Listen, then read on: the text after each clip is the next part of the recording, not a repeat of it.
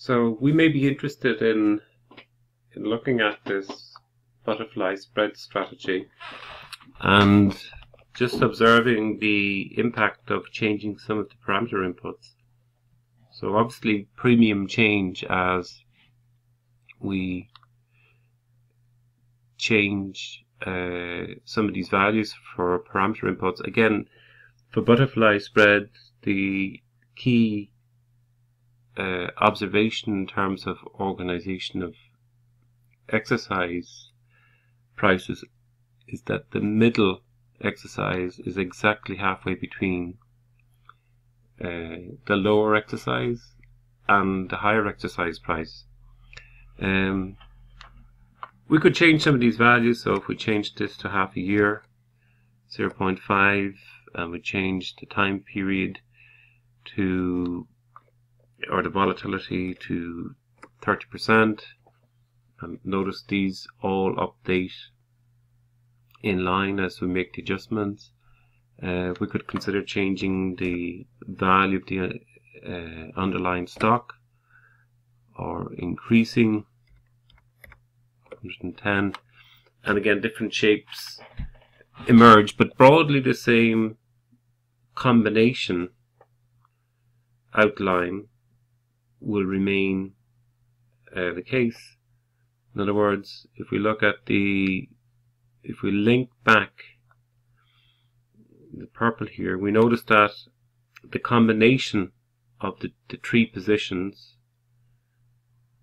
4 options, 3 positions, so the 2 long calls, 1 short call, is that when the stock price goes below 80, the cost of the strategy is 6.15, and when the stock price exceeds 120, we can observe we revert back to a cost that the strategy payoff is negative 16. In other words, you're losing 16.15 once the stock price moves out of the range 80 and 120. But in between, profit can be made. So if the stock price moves between 80 and 120, we get a range of figures that are, in this instance here, once we reach 90, and once we get to between 90 and 110, we're making a profit here, 384.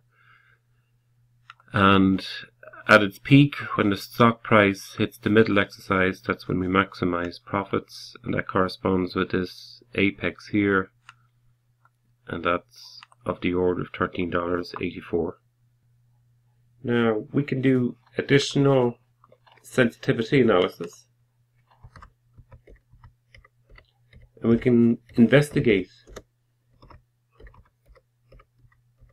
the effect of altering the Black Scholes parameter inputs.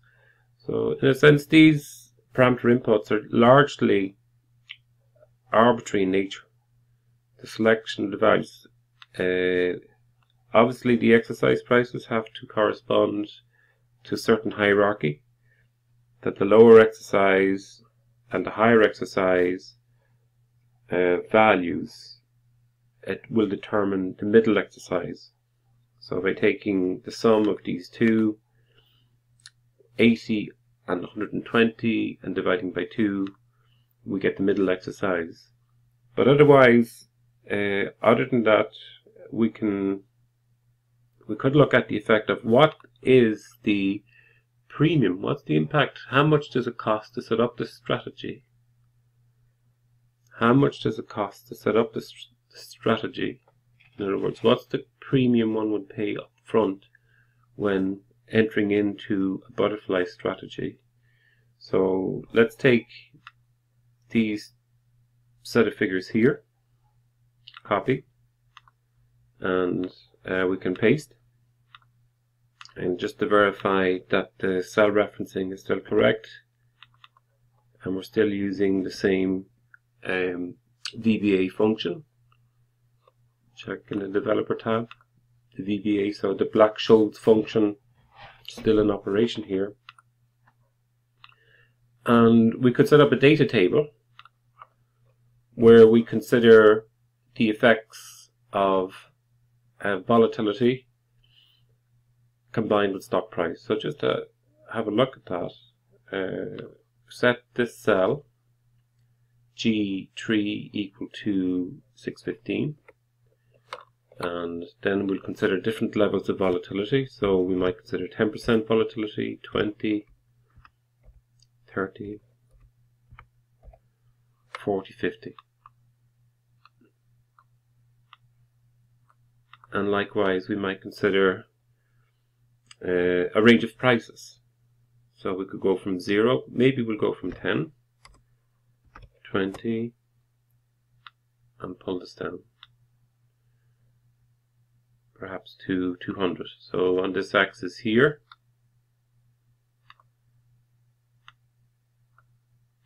we have stock prices, and on the horizontal we have sigma.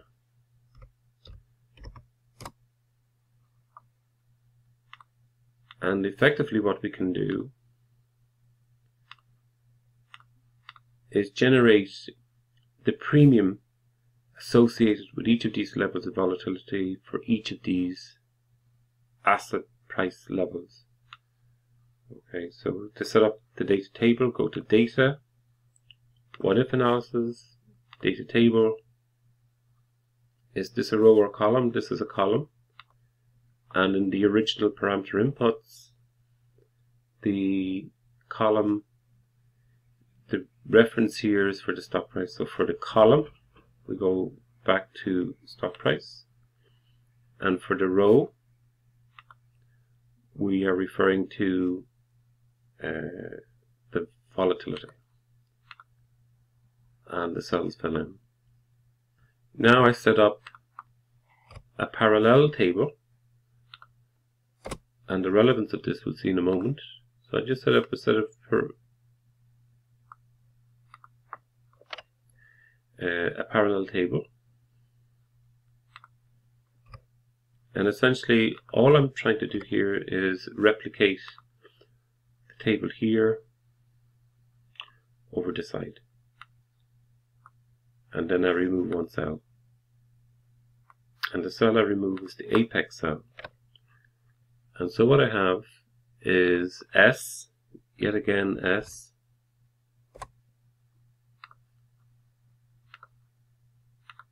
and I have volatility. And then for a volatility of 20% with a stock price of 70, the cost of setting up the butterfly strategy, the premium using Black Scholes, will be 125. Okay, so let's view this in terms of a graph. Go to Insert and go to Scatter, and we can see we get this type of shape. Now what do we have? It is basically on the horizontal axis we have the price, so that price corresponds with this set of values here, the value of the asset. And then for each of the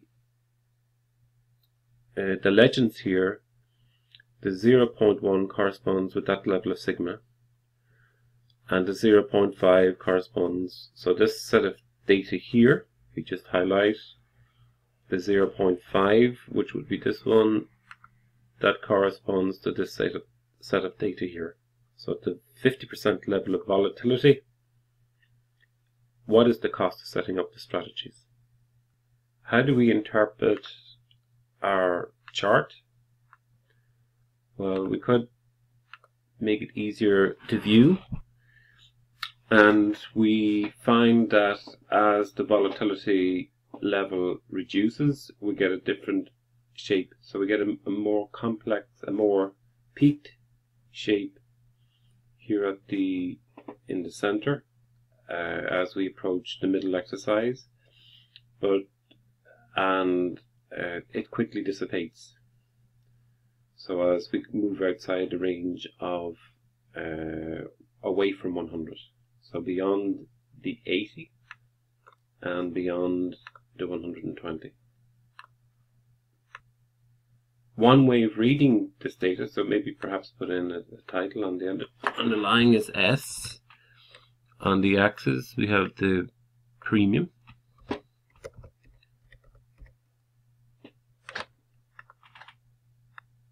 We might note that when the stock price was 110, so 110, consistent with a volatility of 30%, this was 615, so we might just look for this. 110, volatility 30% is the green. So come up here to the green, we're about 615, corresponding with this point here. So essentially what we can say here is, if the volatility is low, 10%, the volatility here turns out to be quite low, then the cost of setting up the strategy when the stock price is close,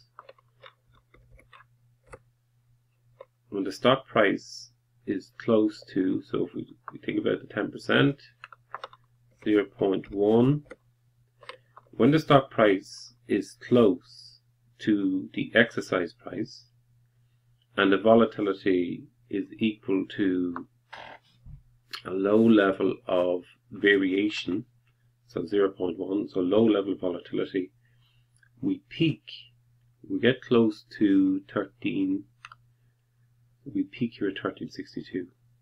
So low levels of volatility mean unlikely that the stock price will move away from its current level of 100, and of course then the payoff is more likely. But because the payoff is more likely with ex-ante volatility being so low, the value of the butterfly position is much higher. If, however, we increase the level of volatility to be 50%,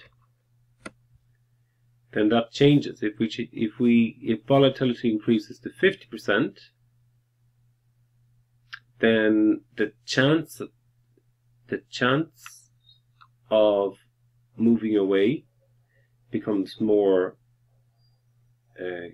increases, and the value of the butterfly is not such a good strategy anymore, because it's quite likely we could end up out of the money. And so the premium that we have here is based on Black Scholes, reflect that in a consistent manner. If we again go for a low level of volatility, so 0.1, but now we make the stock price relatively low, so let's say make the stock price 50. The value of the option falls to infinitesimally small levels. Like, in other words, if the volatility is low and we come down here to 50, the chance of being in the money, the chance of the stock going into the region where corresponding to this area here, close to X2, is less likely, and so the option then becomes like a lotto ticket. Small risk of a big payoff. If we increase the volatility, the value of the premium goes up. In other words, there is now a higher chance of jumping into that region where we would expect a payoff to occur. So close to the X2 is where a payoff would likely occur. This would suggest that the butterfly could be used. So actual prices, premiums from the butterfly could be used to look at ex-ante expectations of distributions. How do traders collectively, the market collectively, prices, but also how they envisage the distribution of stock returns, consistent with Breeden and Litzenberger 1978.